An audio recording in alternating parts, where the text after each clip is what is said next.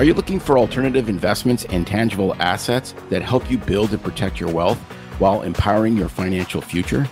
Look no further than Eckhart Enterprises.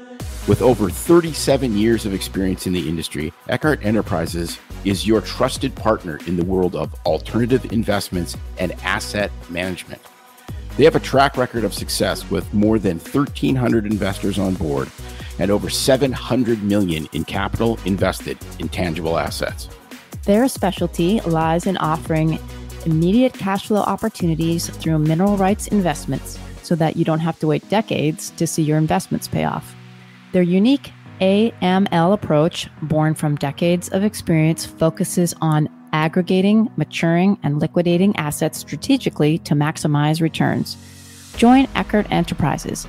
Visit EckhartEnterprises.com, spelled ECKARD enterprises.com today to begin your journey toward building and protecting your financial future. For more information about alternative investments and asset management, visit EckhartEnterprises.com. And remember, Eckhart Enterprises is your gateway to tangible assets and lasting financial success. Contact Eckhart today. For more information about alternative investments and asset management, visit EckhartEnterprises.com, spelled ECKARDENTERPRISES.com. And remember, Eckhart Enterprises is your gateway to tangible assets and lasting financial success. Contact Eckhart today. Finally, a source of raw, real, and honest information on healthcare issues that matter most. Welcome to BS Free MD.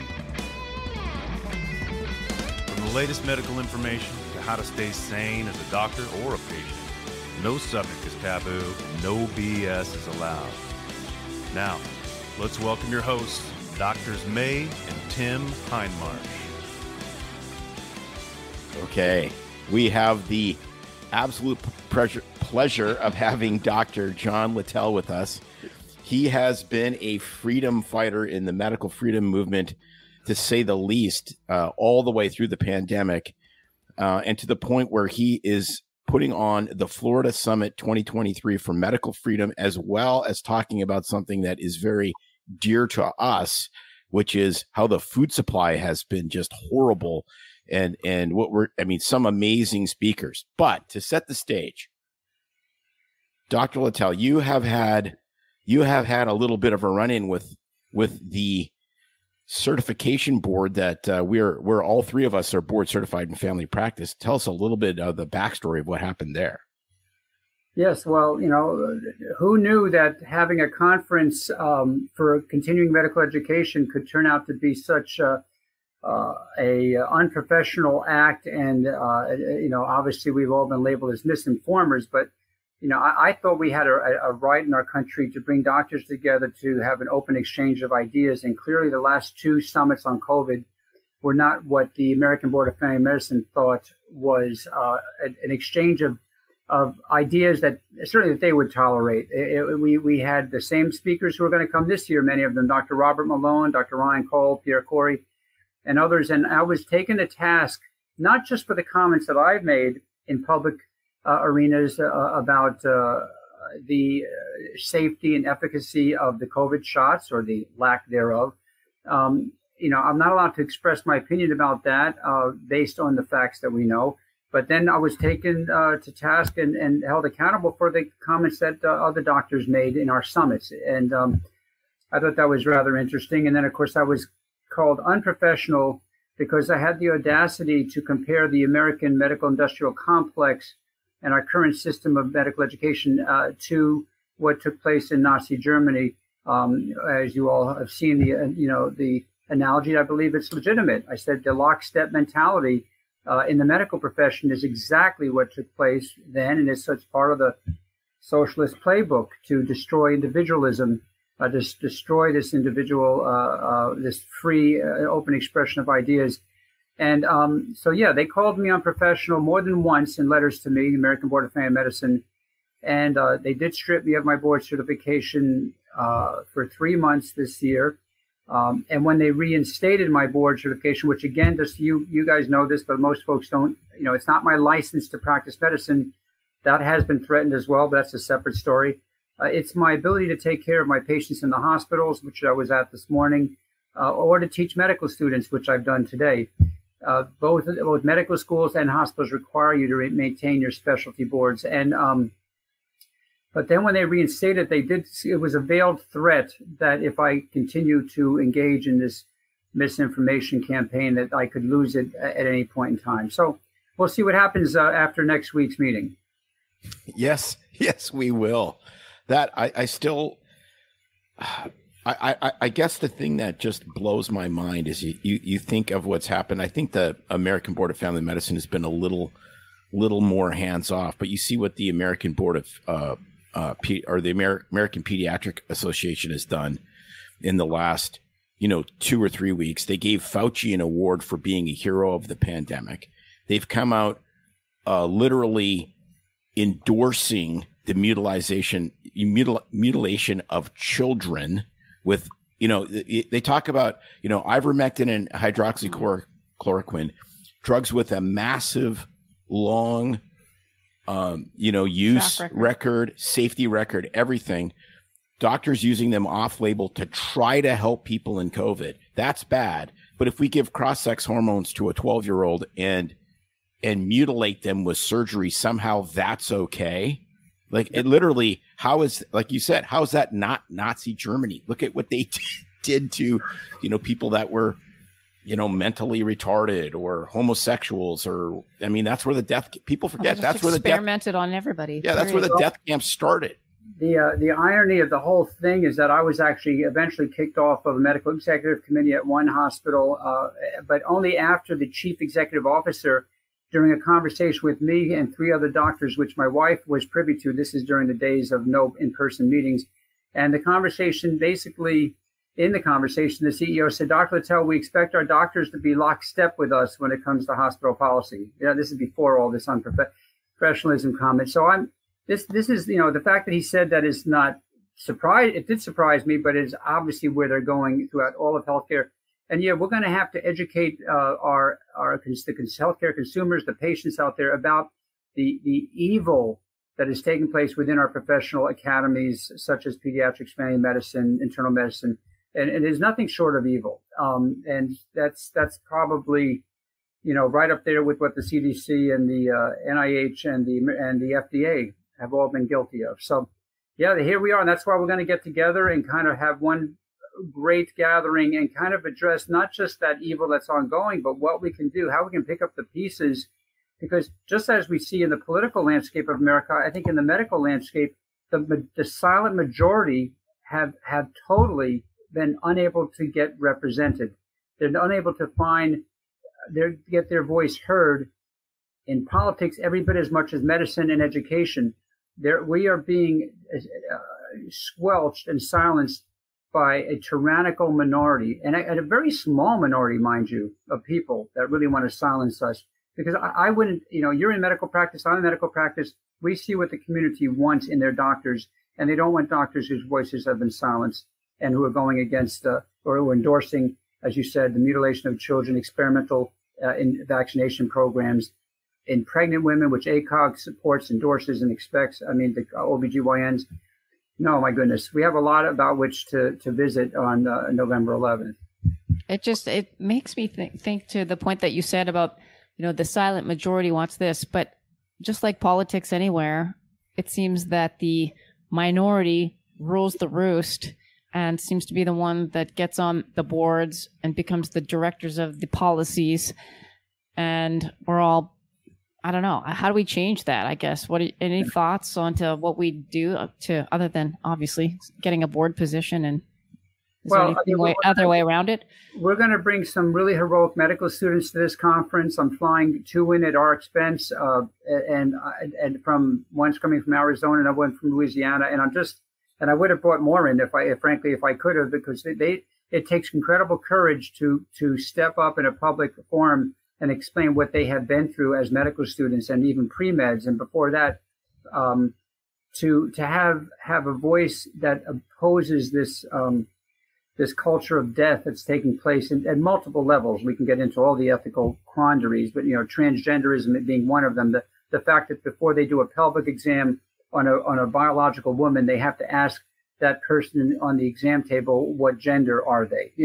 I mean, this is where it has gone, and it's beyond sad. It's despicable, right? So what needs to change, quite honestly, and there are plenty of forces moving in this direction, is we need to create a new culture within the medical profession and bring along medical schools that are going to produce physicians to really obey the laws of nature, the laws of God, the Hippocratic Oath as it was originally written. All right. So this is within the realm of possibility. I really believe that COVID, I know for a fact, COVID has brought together, they talk about strange bedfellows. I mean, people are coming together from all walks of life, all religious persuasions, agnostics, I don't know, you name it, that we're all coming to this meeting together because we all see and we all value freedom of choice, freedom to pursue the American dream without tyrannical agencies telling us otherwise. And so that is why, this is just tip of the iceberg. And this meeting is really more than just a continuing medical education meeting. Yeah, we're going to give 6 hours of credit to nurses and doctors, but it is. I see it as hopefully a tipping point in medical education and an opportunity for the patient's voice to be heard. Well, and that's it. The most common question just before we moved, May worked for about 6 months or a year, and I worked for 2 years in a very small startup clinic, town of 11,000 people in logging country in Oregon. And we got tons of patients just because they wanted somebody that wasn't just towing the line. But the most common question I got was, how do I know who to trust? And I looked at them, I said, I don't know. I mean, listen to my podcast, obviously. But other than that, I mean, how do you know who to trust? Well, it's almost like we've lost the most precious thing, which is the doctor-patient relationship. Yes. The patient doesn't even know if they can trust their own physician anymore, which was what's like the most sacred ground between you and your patient in a room. Pearson Ravitz' story begins with Dr. Stephanie Pearson, a passionate OB/GYN at the height of her career. But when a shoulder injury struck during a precipitous delivery, her dreams were shattered, leaving her unable to practice medicine. Determined to make a difference, Stephanie became an advocate for her peers, guiding them through the complex disability process. Alongside insurance expert Scott Ravitz, Stephanie founded Pearson Ravitz, a company determined to approach insurance differently. Together, they set their mission to educate and empower physicians to protect their most valuable asset, their income, and the most important people in their life, their family. Today, Pearson Ravitz serves the medical community in all 50 states. At Pearson Ravitz, they understand the unique concerns of physicians. Physician-founded and physician-focused, Pearson Ravitz builds human connections before they create quotes. Life can change in an instant. It's hard to imagine that a sudden illness or injury could leave you and your family in a devastating financial situation. But with a little planning and guidance, you can prepare for every possibility. Visit PearsonRavitz.com today to schedule your consultation with the Pearson Ravitz advisor. Well, and as I've said, I'm on my own journey right now. The three biggest issues that I've had to address in my professional career ethically have been the women's health issues, which I outlined in my book called The Hidden Truth, and it's on deception in women's healthcare, how we were trained that, every woman after giving birth to even her first baby was, what are you going to do to never have a baby again? We got 2 babies, sterilize them. I mean, this mentality is endemic. It's part of the Planned Parenthood propaganda machine that is really behind, and the eugenics machine that's behind everything that's happened throughout the globe. But so there's the women's health piece, and then there's the pediatric vaccine piece, which I'm kind of literally a Johnny come lately on this one. I mean, I knew I've been doing spacing out the vaccines, and I was never doing some of them. I wrote a book about the HPV vaccine being evil. So I knew about that. And we can get into that later, but just not tonight, but another conversation. But it's in my For book. sure. but really, I mean, I'm sitting in my office right now, and for the first time in 34 years of practice, I have no pediatric vaccines in my refrigerator. All right. I have decided that these all of them have been one large human experiment for 30 years on our children or longer. And as I say to my patients' parents, I say, every disease that we're supposed to give you these jabs, these vaccines, I can treat. I can treat pertussis with erythromycin or azithromycin. I mean, you know that. So, or they're not an issue, such as polio. So or not an issue for a baby, such as hepatitis B.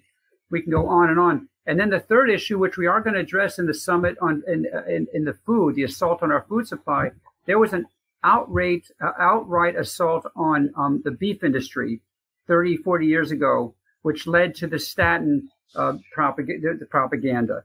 All right, that you can't eat red meat because you're going to get a heart attack. You can't have, even eggs and chicken. So I'm bringing the author of The Carnivore Diet. I'm bringing an animal science professor in from the University of Florida who's not woke. Hard to find those. And then I'm also going to talk about statins. And that's the latest thing. I mean, every day I'm taking, I can't tell you how many people I've taken off of statins in the last month since I made this conscious decision to look at people and say, I don't believe there is such a thing as bad cholesterol anymore. I think there's this good cholesterol and better cholesterol. And it is not the cholesterol that's clogging up their arteries. It's a bunch of other factors, including the inflammation, as you know, oxidation, and of course, high blood pressure, diabetes and family history, obesity and sedentary lifestyle. It's not the cholesterol, which is the enemy. It became the enemy because it was a convenient truth for the pharmaceutical industry because they could sell their products. So all of these things will be brought out, but not just by me. I get to moderate other people who may disagree with me and disagree with each other, but that's the beauty of the summit. There's going to be a lot of talk. No, so the thing that absolutely blows my mind is I feel like you're my spirit animal, because May and I have walked this exact same road over. I mean, the statin thing for me started in 2010 when they released that meta-analysis that showed there was like no all-cause mortality benefit. And I was like, then why are we treating all these people? Like, we're treating people that, were not diabetics, that never had a heart attack, like, all this primary prevention. It was just all nonsense. And I started throwing statins way back then. But we just recently have kind of gone down the road with the pediatric vaccines. Like I read Turtles All the Way Down. We have interviewed Paul Thomas a couple times. Like, what an amazing guy. Yeah. I told him the story of how the only physician I had known other than him that actually had their license taken away was a guy that was sexually molesting nurses in a dialysis unit. Mm. And that took 3 years. Paul's license for questioning the vaccine schedule, which is all he was doing. Yeah, he wasn't really changing. He wasn't going out there on the limb like even I am now. And I've been using his vaccine schedule for my parents for a long time. You're right. And for him, I didn't know he was delicensed. That's 4 days. It took 4 days. He fought. He got his license back, and then his attorney said the way Washington and Oregon's medical boards are set up, you're not gonna. Even if a judge adjudicated that they have to give you your license back, they don't have to, because they're a separate government entity that has their own power. So the legislature doesn't even have power necessarily over them in an individual case like this. So he's a coach now. He's a health coach. He prescribes no medications. He said, like, he doesn't want to leave Portland, which I don't understand. But well, that's the last couple hours of the summit are going to be dealing just with medical freedom and cases like that, where people have been stripped or threatened with being stripped of licensure or certification or medical school admissions, or getting kicked out of medical schools and residencies. And really, even if that hasn't happened, the amount of emotional energy, the financial expense, the damage to their psyche and their families in the process, this is what the other side is hoping will, defeat us, that eventually we're going to run out of steam, run out of emotional energy, run out of money. I had to spend $50,000 just being able to maintain my sports certification and with legal fees.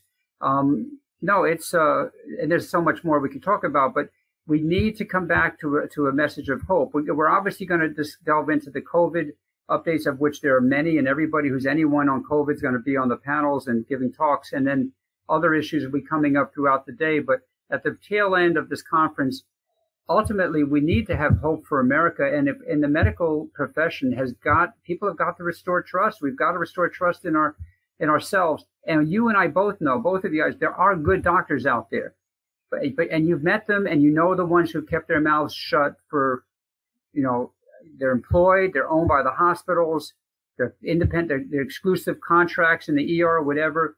I can tell you stories of doctors who've been moved out. I'm sure you know stories of doctors who've been moved out because of voicing their opinions on the vaccines while they've been working. So there's just too many stories to share, frankly. So how many good people have been silenced to the point, like Paul Thomas, where they just say, that's it, I'm done with clinical medicine. I'll just go out and just be on the speaking circuit. And even in our own COVID group, several doctors have made that decision to get out. They didn't even, it was made for them. Pierre Corey and Paul Marik were kicked out of hospitals. We don't have them anymore. I can still go to the hospitals as long as I keep my board certification. They don't have the option. Peter McCullough was an amazing clinician, hospital clinician, kicked out of hospitals. So, this is so illegal. We have a legal panel that is speak. Matt Staver from the Liberty Council, Bobby Cox, Rachel Rodriguez, and Warner Mendenhall. We have a power-packed legal panel, and they're going to address why in God's name this happened in America, and what are we going to do? Because we should not any longer be on the defensive. We need to get on the offensive and say, you have kicked too many people out of medicine. You've threatened. You've called me unprofessional, despite never doing anything of the sort. And it's, again, we go on and on the list, and not to mention the mandates on the vaccines. How many of these medical students were given no choice? And then in a lot of the states, they were told in their medical schools, as the one I'm teaching now, oh, our bad, you really didn't have to get that vaccine, because in the state of Tennessee, it's not really a law so we're protecting you. But they'd already said, if you don't get it within a week, we're going to kick you out of the program. So all the students lined up and got them, without, any option, any alternative. So, we have a lot of legal issues that'll be addressed. And, but again, I keep coming back to hope. I mean, we got to have a hopeful message. We don't want to just be angry about this. We got to be hopeful. I love it. Can you share a little bit more on some of the other physicians speaking at the summit as well? Sure Just thing. Off the top of your head. I'll give you. I got about 5 minutes. I can tell you real quick. We've got. So I've mentioned the COVID leaders, the thought leaders in COVID. Corey, Marik, Urso, Kat Lindley. There's Dr. Lynn Finn, she's no lightweight at all, out of Texas. Robert Malone and his wife Jill Malone, because she is part and parcel of everything he does. She's an amazing person, a PhD scientist who's been working on vaccines, around the same time as Robert has. She understands this technology well. And by the way, they've come around on their way of thinking. Some people still think he's like a closet vaccine proponent. That's really terrible. But, you just have to know the man to know where he's not. And I'm so thrilled to have him with us. And of course, I mentioned Ryan Cole. I probably left a few out on the COVID network. For children's health, we've got an OBGYN who's kind of new to our group, Dr. Kimberly Biss, coming out of St. Petersburg, who was chief of staff in her hospital. She just basically saw the effects, the impact of the shots on pregnant women, and she's going to be sharing her own experience. And it's so great to get her with us, because she didn't really know who to turn to with her information. So she's going to be featured in the attack on our children. We're starting with our unborn children first with her, because, miscarriage rates. And then we're going to get into, we have Dr. Renata Moon, who was kicked off her faculty position at a Washington medical school, teaching pediatrics, future pediatricians and medical students. We've got a pediatric psychiatrist, child psychiatrist, Dr. Mark McDonald, coming out from Southern California, who's written 2 amazing books on the emotional impact of this COVID pandemic on our children. And then on the food, when we talk about the assault on our food, I've mentioned the professors from UF, Sean Baker, the author of the Carnivore Diet. We've got a regenerative farmer that's going to come by the name of Emiliano, who I've met. He's just an amazing guy. He teaches people how to grow farms in penthouse apartments.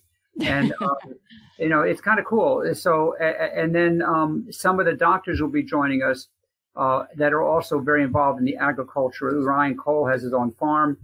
Brian Tyson, who has sort of a seed-to-table restaurant. Oh, he's going to be with us on the COVID part too, Brian Tyson. And then, that's why we're moving, a lot of moving parts. You saw people becoming in and out. And then for medical freedom, I've got a dentist from Dr. Jennifer. Oh my gosh, I'm blanking on the names from Canada. And Kat Lindley, of course, is coming from the Global Health Summit. And then the lawyers, the legal panel I mentioned, 4 lawyers. That's a lot of people right there. That is. A lot of hotel rooms, a lot of flights to cover, and we're paying for all that so that they can all be with us. And thank God the sales have gone, really well. We're up to almost 800 people right now. The facility holds 1,000, and we've got to get them sold by Tuesday. Okay, so for I know your time's short, but for those that are interested, that'll be hearing that between then. Can you let them know exactly how to get tickets if they want to attend and any other sort of special events? Yeah, because you don't have to be a doctor to go. That's the other side of this. That's critical. Yeah, this is for the laity. We're going to learn as much from them as they learn from us. That's been my story the last several years anyway, right? Right. And so, I'm going to have Moms for America come and talk about the frustrations of finding a pediatrician that actually listens to moms, or a family doctor. That story. So there's going to be a real opportunity for the lay people. That's right now we have about 100 healthcare professionals and about 700 others coming to this event, and you go to prescribetruth.com, prescribetruth.com, and that'll take people to my website for my practice. You hit summit information, and then there's basically 3 types of tickets. One's for the day event if you're not a healthcare professional and don't need credits. That includes lunch and all the coffee you can drink. And whatever. I made that conscious decision. It's always good to have decaf and caffeinated coffee around. So anyway, we've got that. It's in a beautiful venue at the World Equestrian Center here in Ocala. Most people are finding out about that. We were there for the first summit 2 years ago. All right. So prescribetruth.com, you get tickets for the day event. If you're inclined to come and spend dinner with us, it's a smaller function. Bigger tickets, a VIP dinner, that option is on there as well for the evening, Saturday evening. But all this is on Saturday, November 11th, Veterans Day. And yes, veterans will be honored. So we're looking forward to it. No, we love it. I think I wore the right T-shirt, which is one of my favorite bands, Megadeth. And I think that's what we're trying to stop is the Megadeth of the biopharmaceutical industrial complex, which unfortunately mirrors the military industrial one. Yep. And interestingly, ironically, as a Cornell undergraduate student in the late 70s, I actually learned about all this. One of my first books, which is behind me, in medical sociology, and I became a teaching assistant way back when, they'd be surprised. It was called The Exploitation of Illness in Capitalist Society by Ivan Ilyich, who was from Cuernavaca, Mexico. But it was a fascinating read because even at that time, I was learning about how the medical industrial complex was geared up to exploit illness for profit. And of course, it turns out it's not the capitalism that's the problem. It's the extreme opposite of that. That's the problem if you look at it politically at this point. Not to say people don't capitalize as well and profit off of illness. Right. So you'll be hearing that theme a lot during the conference is how much people have profited, hospitals, the vaccine manufacturers, and how those of us who've taken and put our careers on the line, as even you two have not. There's been that accusation, oh, you got in for the money. Well, golly, I think any one of us would much rather be practicing what we learned to practice, right? Our vocation. Right. Absolutely. No. So we know that you got to go. We really appreciate your time. We cannot wait to meet you and hopefully the whole crew in person on November 11th. We will be there. Now that we only live 2 hours away, we are absolutely thrilled about that. To say the least.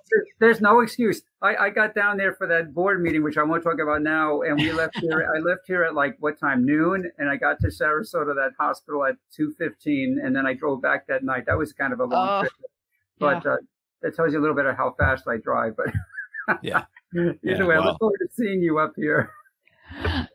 Likewise, absolutely. Thanks again for taking the time, and we can't wait to meet you and be there. It's going to be exciting. Yeah, we're really excited. All right. God bless you both. Stay well. I'll see you in a little over a week. It's no secret that medicine is a bit, uptight. That's why Tim and I created BS Free MD, to mix things up a little and have fun in the process. Besides, we are having these exact same discussions all the time, so we thought we might as well invite everyone to the party.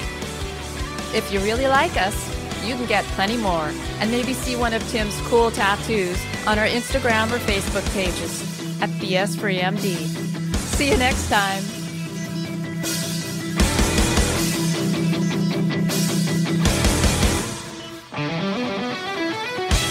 Well, we try to keep BS Free MD as raw and real as possible. We can't be held responsible for any medical decisions or discussions had as a result of what you've heard on the show. We know, bummer. But the truth is, we really do care about your questions. So feel free to reach out to us by email at doc@bsfreemd.com.